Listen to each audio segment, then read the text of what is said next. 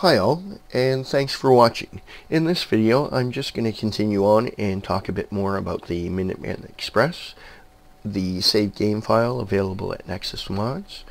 Now, in the first video, I kind of talked about where you could find your resources and such, and where the additional pylons were located, but I thought I'd just actually show you and go over the various locations that I use for storing those items. So what I'll do is first I'll go to Sanctuary and kind of show you around there so that you can get an idea of what you're looking for once you start. So I'm just going to go up here. Now the first thing I'll show you once we actually get to Sanctuary here is where the additional pylon is.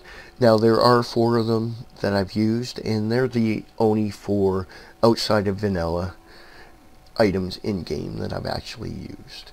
And you can find that right over here attached to the generator. Alright, so if there's any issues or anything with the additional pylon, normally I store them, then place them back down and just reconnect them. Although you shouldn't have any issues.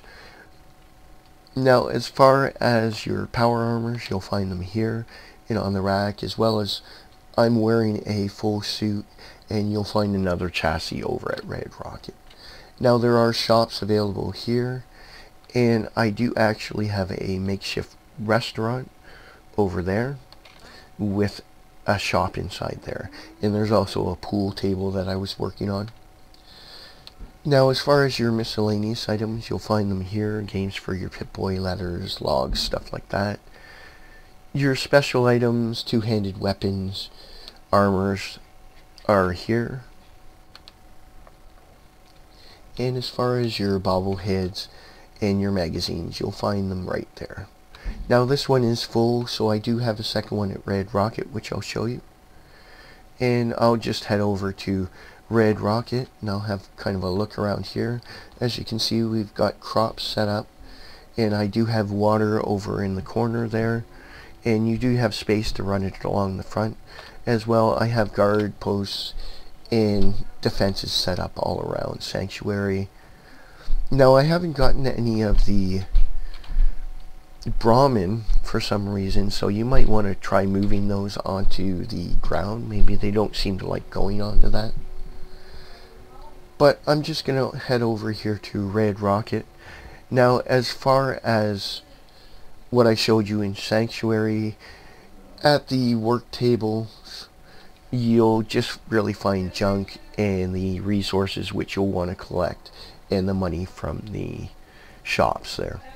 There really isn't anything else there. All the equipment that I give out to the settlers and such, I store here.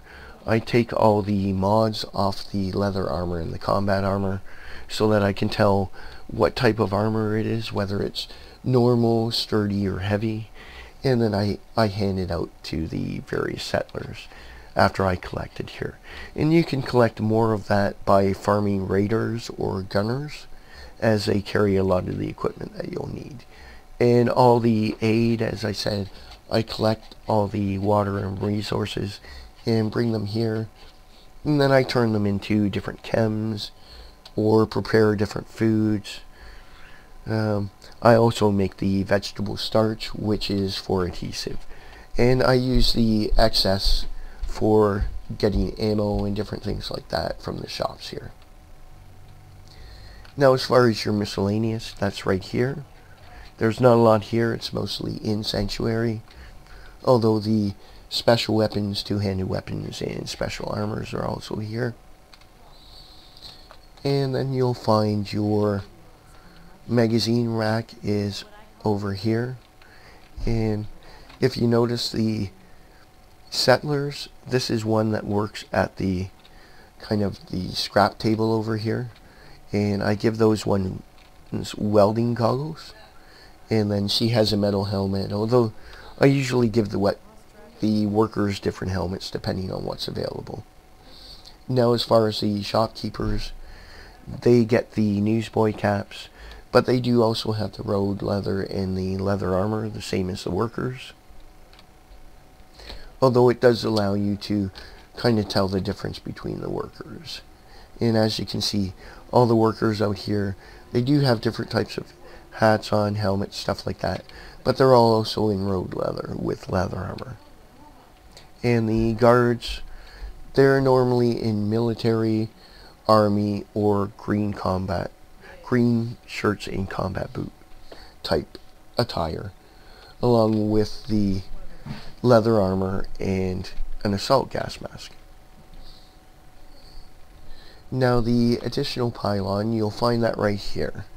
So if there's any lighting issues or power issues, the lights happen to look dim or something inside of the building, just store that, place it back down, and reconnect it to the generator.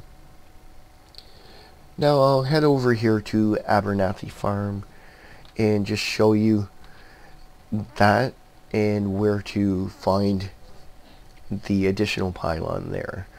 And that'll be the third of the 4 pylons. Now I normally walk over here or run, as when you're heading between the 2 areas, there's actually a set of trees and bushes here with a marker, and you'll find a steamer trunk that seems to fill up with items every once in a while.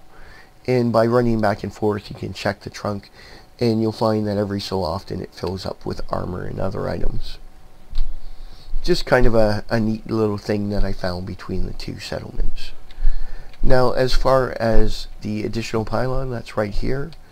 And if you do have any lighting issues or the lights look dim, again, just store it, place it back down, and reconnect it. Now they do have the crop and water resources, as well. They have a lot of junk that's stored here, and I do kind of spread that out between all the settlements, even though I put a bit more at Red Rocket and the drive-in, as they're attached to more settlements. I do try to keep it even. And let me just put my gun away here.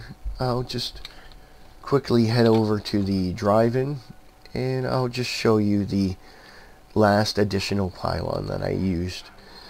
And they have a couple shops, but they do have the water resources because they have the small pond there. And I noticed that in some of the mods where they cleared that, they would for some reason take out the pond, which I couldn't understand since it is a good water resource. So you'll find that I have taken out like the screen and everything, but as far as the pond, I left that, and I tried to fit in as many of these larger ones as I could. I managed to get 2 in there. So you're actually getting quite a bit of water from this one, and as you can see, you're also getting a lot of food. Now same thing, the recruitment beacon is off, so if you're going to turn that on, then I suggest building some more beds, but your additional pylon is right there. Now if you do notice that the lights are dim, again, you just want to store the pylon and reconnect it to the generator there. But as I said, they have a couple shops here, one there and one over here. They don't really have any food stored here or anything like that, but they do have the food resources that you can collect and such. Now if there are any questions or concerns, please let me know in the comments below. Otherwise, please leave a like and subscribe if you liked this video and you'd like to see more videos like this. And thanks a lot for watching, and I'll talk to you again.